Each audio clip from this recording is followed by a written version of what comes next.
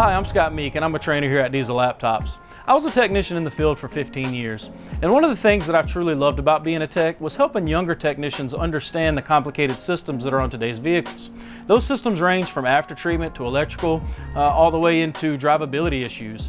So one of my passions here at Diesel Laptops is continuing to help educate technicians that are currently in the field become better at their trade. And my mission here is simple. I don't want to help your technicians become as good as me. I want to help your technicians become better than me. All right, so let's go ahead and open up Navistar Engine Diagnostics.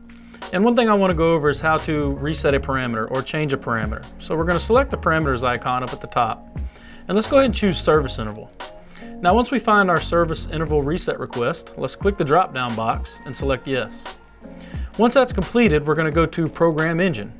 Here you're just going to follow the key cycle prompts.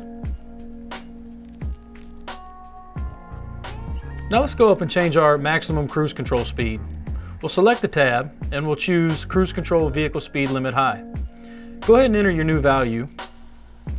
Click Enter and then select Program Engine. And again, now we're going to follow the prompts. And that's how you successfully reset or change parameters using Navistar Engine Diagnostics. If you enjoyed this video and you want to learn how to use this software to its full capabilities, please visit training.diesellaptops.com and sign up for our premium webinar. Thank you.